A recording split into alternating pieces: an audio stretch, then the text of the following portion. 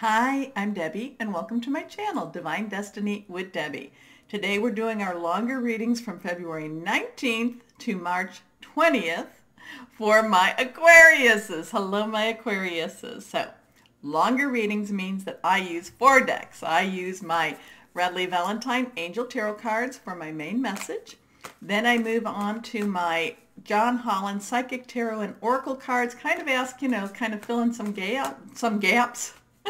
Then I ask for advice from my Osha Zen Tarot cards, and then I finish with my Radleigh Valentine Archangel Power Tarot cards. Now, I have prayed, meditated, and infused all decks with Reiki energy, but remember, this is a general reading. It may or may not resonate. Take what you like, leave the rest, okay? Okay. A subscriber asked if I would do readings on the sign in the season. So that's what we're doing. We are doing readings now for my Aquariuses in Pisces season. So we'll see how this works out. I actually kind of like it. So, that's where we're going with this. So in order for you to know a little bit more what's going on, let me go over here and we'll talk about what's going on in Pisces season. Now, Pisces season starts on February 19th. It ends March 20th when Aries season comes. Pisces is the end of the astrological year. Aries starts the new year. We do have to go a couple of days beforehand, though, to February 17th when Mercury goes retrograde. Mercury goes retrograde at least three times a year. And, this is where people are like, Mercury's retrograde, run, run, run. And no, you don't really have to worry about that so much. I do agree it is a time when you don't want to buy electronics. It is a time where communications, you want to be really, really clear with your communications. That is a time where things kind of slow up a little bit so that you can be very, very clear. Another thing about Mercury retrograde is that people from the past come into your present, and sometimes it's like, I've been wanting you out. Please don't come back. And sometimes it's like, oh, I do want to talk to you. It's very nice to hear from you. But when I say about people, though, it could be an old job that comes back. It could be an old intimate relationship. It's, one of those relationships that come back. Sometimes it's about family that comes back. Now, the other thing about this, though, like I said, this will be retro until March 10th when it goes direct. The thing about retro, when things go retrograde, when planets go retrograde, there is generally a 14-day window before and after it does this, and we call that the shadow. So there is the shadow of Mercury beforehand and the shadow after. It's kind of like retrograde light. I look at Mercury, though, retrograde as the universe trying to make things right again, trying to put things back into balance. Many times over, and I look at it this way, and it's happened. Yes, I have started a job at Mercury retrograde only to have the office closed a few days after Mercury goes direct. I've had that happen. But with that job, it provided me blessings. So, even afterwards. So I don't look at it as a total negative, okay? Do not be afraid of it. So I told you, February 17th, Mercury goes retrograde. February 19th, Pisces season. February 23rd, new moon in Pisces. Full moon to new moon, get rid of it, it's waning. New moon to full moon, which will be then March 9th. It's waxing, it's getting bigger. So request. The full moon will be in Virgo, Virgo's earth energy, and that will help to stabilize a lot of this Mercury retrograde. Then Mercury goes direct on the 10th, but we do have that 14-day window still. And then on March 20th, Aries season begins, and we've discussed that too. Now, I have 3 cards face down. I was shuffling as we were talking, face down. Second and third are reversed. Remember, I'm an intuitive channeler, so what that means is I open myself up to my higher power, spirit, and whatever the message that needs to come out, comes out. The second and third card are reversed, and that means that it's got a stronger message for you, my Aquariuses. So let's see. So what's going to be happening for my Aquariuses during Pisces season. Here we go. First card up. The Queen of Earth, Earth energy. Okay. Taurus, Virgo, Capricorn. Solid energy. Could be something, someone you can touch. Of course, could be your home. But this is about, I feel like this is kind of that Empress type of energy. This is that energy it's giving to you. Earth energy is usually about money, a money solid, and it's also, job. Are you getting a new job? Are you starting a new job? Have you started this new job? Are you getting your promotion? Something about, are you getting even, if you are leaving a job, if you're retiring from a job, are you getting a really good package from that job? Because I feel like whatever this is about the universe giving you back some money. I feel like the universe is saying to you, and I shouldn't say give you, because if you are working, which I do think this is coming from a job, you are earning your money. But you're earning it in a more gentler way than you have been for a while. I don't understand what, you can tell me that a little bit more. So you're earning it in a way that is more appreciated, okay? Okay, so the Queen of Earth is thoughtful, creative, warm, and sensible. So think about that full moon in Virgo too. That's Earth energy. So this could be something around that full moon on the 9th. Make time for those around you. Take a sensible approach. Deal with challenges in a kind and understanding manner. Don't, so part of that is this is a new job, if this is a new project, if this is a new, environment for you in order for you to receive this money. Cut yourself some slack. Give yourself a learning curve. But at the same time, and this comes down to the golden rule, treat others as you would like to be treated too. At the same time, again, make sure they're treating you that way too. Okay, this card is reversed. Let's see what we have here. The 5 of Earth. So here we go. Whatever this is, the universe is giving you. The universe is saying, let me provide for you. The universe is saying, don't, hey, deal with your challenges, but at the same time, I am providing for you. But then the 5 of Earth comes, and 5 is about some changes. But 5s can be positive changes also. It could be negative, it could be neutral, but change is not necessarily easy. So is there some sort of a change going on in your job, in your money? Did you change jobs? And maybe what happened was maybe you are at a place where you are living paycheck to paycheck to paycheck. And maybe you started your job and you found out there's going to be 3 to 4 weeks before you get that first paycheck. It will come in. It's just a matter of budgeting. Just be a little bit aware of your money situation now so that you have a little bit more when that comes in. But this is kind of, and it could also be that you're worried about taking this job. Maybe you're worried about moving on from this job and, because the other job's been so secure, okay? And maybe what they're offering you isn't quite what you've been wanting. It's okay to negotiate. It is okay to negotiate. So fears surrounding money, the wisdom to accept help from others, uncertain self-employment. Your next card is, this one is your Ace of Air. Air energy is your energy, okay? It's also Libra and Gemini energy. It's your hearing news. It's your your Wi-Fi, your Bluetooth, that's that download, but it's a lot of this is hearing news. And aces are new beginnings. So this is, again, there's some changes going on in your work situation with your Queen and your 5 of Earth. It might be a little bit, you might be a little bit trepidatious. Okay, that's the word coming to me. You might feel a little bit of worry, and you might feel a little bit of, what do I do here? Do I take this new job? Well, you're the one that's going to have to answer that question.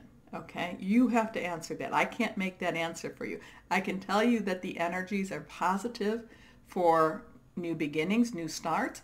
But even should you decide not to take a different job and you continue, then what happens a lot of times with that is you rededicate yourself to what you're doing. So in a way that becomes a new job, okay, a new opportunity for you. But the aces, beginnings, new beginnings, your mindset, there's some changes. It kind of worries you a little bit because you don't necessarily, my Aquarius is, you're pretty much, You know, you can get into a job and stay there for quite a long time, for quite a long time. And so if you're thinking of changing your job, it is really, really, you know, it's kind of, it's hard on you. It's hard on you. So the Ace of Airs, air, brilliant new ideas and inspiration, seeing the truth of a situation, a challenging beginning. So something's new. Something new is going to start, but it is challenging. It is challenging. So be, you know, be certain of what you're doing. Be, you know, go for what you want. You know, there's changes in your money, changes in your, you know, in what you're doing. So look for those. Okay, let's go on. My John Holland, what can you clarify about this? I need some clarification here for my Aquariuses. 1, 2, and 3. 3 cards face down. Let's see what we have here. Rest and rejuvenate. Okay, so get ready for it. Get ready, whatever this is, whatever this change is. You do need to, you know, you do need to take, I would suggest, if it's possible, taking a couple of days off, and that might be where there's that lag in that pay schedule a little bit. If you can, take some of that, take a couple of days off before these changes happen. Not quite sure if there's other changes happening. Remember, relationships per se, you know, your job, career, work, intimate, personal, interpersonal, or family. So maybe there could be a change in an intimate relationship. So you do need a little bit of space in between before you get into that new relationship. Okay? Okay. Your next card here, foundation and achievements. You know your stuff.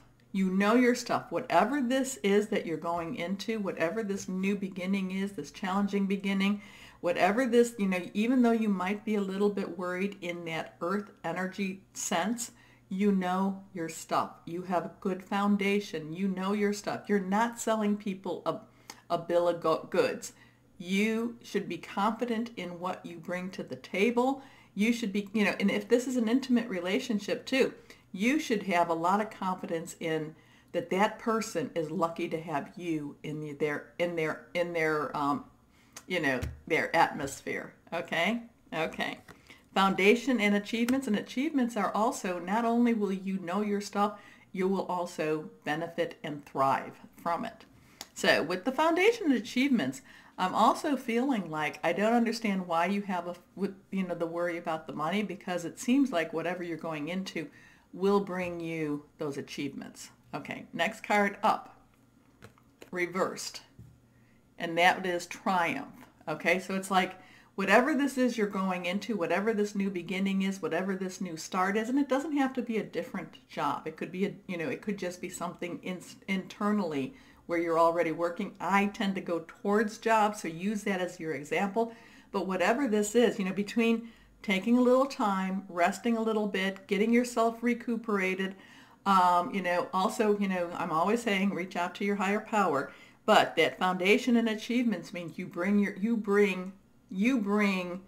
know your stuff. You bring the experience, you bring the expertise.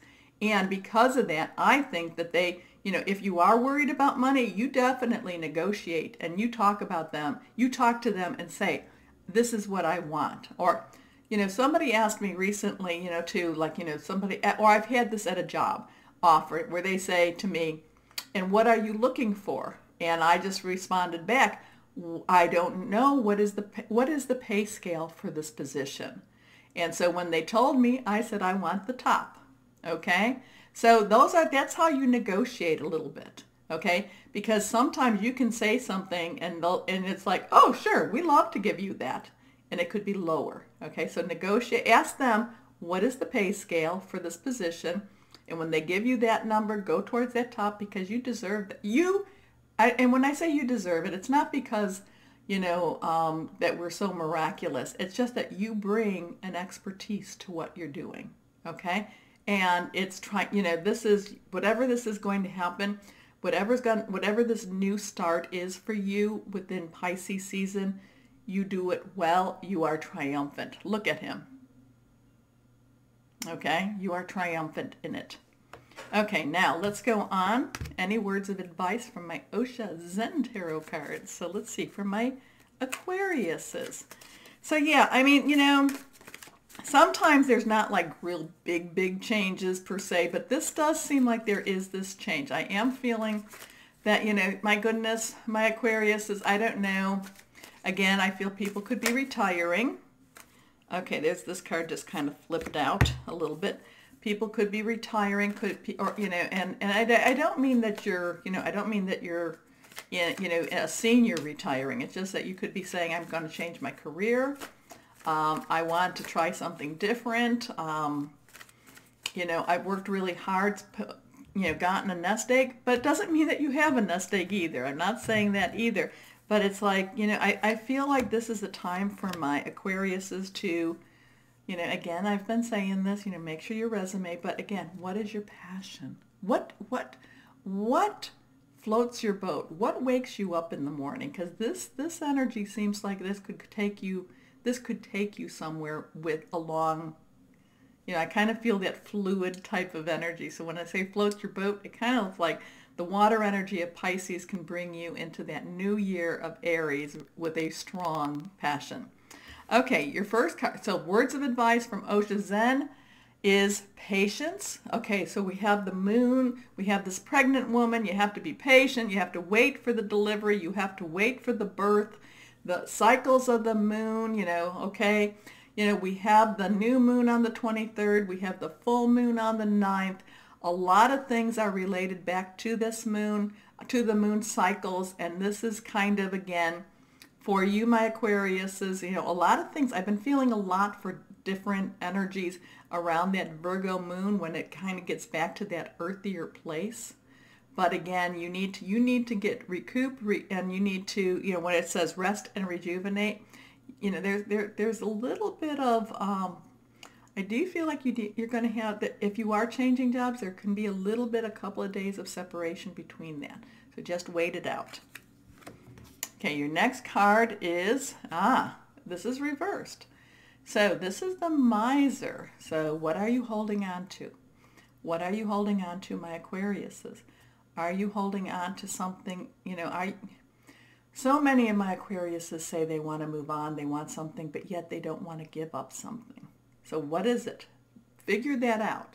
I'm not going to tell you that you should give that up, you know, but the thing is that sometimes when you're holding on to something really tight, it's actually holding on to you. Okay? Okay, next card. Here we go. Again, reversed. Postponement. So this is, again, there could be a little bit of a lag time before whatever this new start is, this challenging beginning is, because, you know, but the thing is, it will be coming.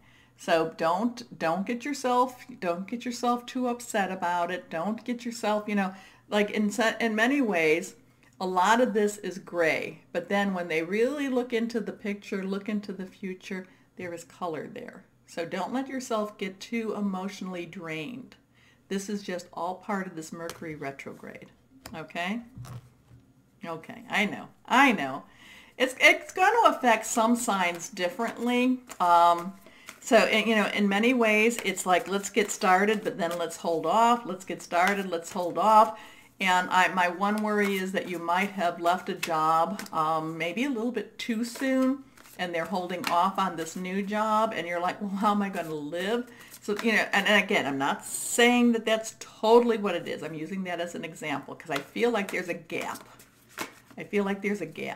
Okay? And the fact you're getting patience, you're getting postponement, but it does work out because you get triumph, okay? You get Ace of Air. You get the Queen of Earth that's saying it's going to work out fine for you. So, you know, all of these things are, you know, positive energies for you. Okay. 3 cards face down.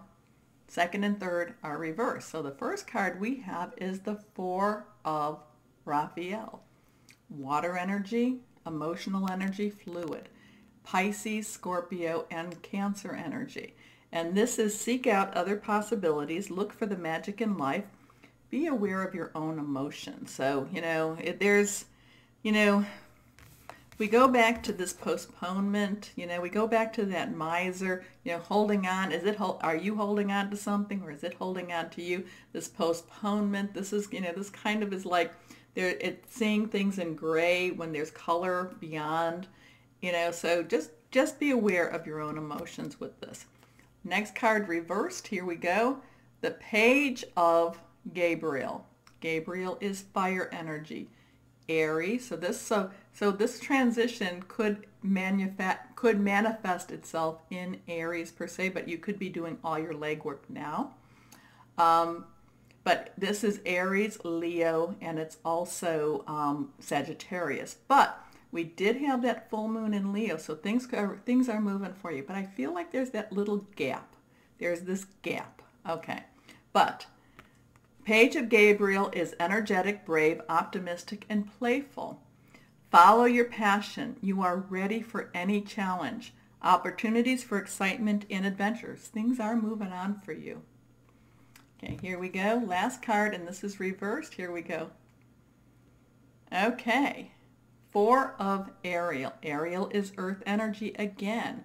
And there's a little bit of reciprocity here. So your energies are kind of like a little bit all over the place right now for this, my Aquariuses, but we do have Mercury retrograde. And if you are aware of this, it helps you to get through this. So, again, there's that little bit of that worry, there's that gap. Again, so guys, the best thing is to say is don't quit the job you have until you've got the next job all firmly tied up. Okay, not that it's going to go away, because it will come. It's just I feel like there could be a gap between when you end your one job and when you start your next job. Okay, and you need a little bit of money to get through unless you've got savings. Okay, and that's where I'm kind of getting that retirement vibe from. So the Four of Ariel is when you give, you also receive. Being resistant to change, extremes in how you save or spend money. So it's an interesting month for you. Pisces season is going to be it's going to be interesting. I do feel that Mercury retrograde, while it's getting things put into place, it's going to be kind of messier for you than you like, my Aquariuses. Again, I feel like you're going to hear good news about jobs, about, income coming in. I feel that this is really good stuff coming in. It's just that why is this delay here? I can't tell you that. Maybe it's waiting for a Aries season to begin. Again, if you're leaving a job, don't, just say, okay, I quit because I've got this, make sure you have the start date so that you can give your end date. Because I feel like there's going to be a little bit of a lag between that. Now, maybe you're planning on that and you're going to enjoy it and you're going to do the rest and rejuvenation. But if you are changing jobs, just make sure you have the money to cover the gap, okay? But once you do, it works out really good. It does work out really good. We have a lot of very positive stuff here. Okay, so my Aquariuses. If you enjoy my readings, please remember to like, and subscribe. But as always, my Aquariuses, know that you are loved and be blessed. Bye-bye.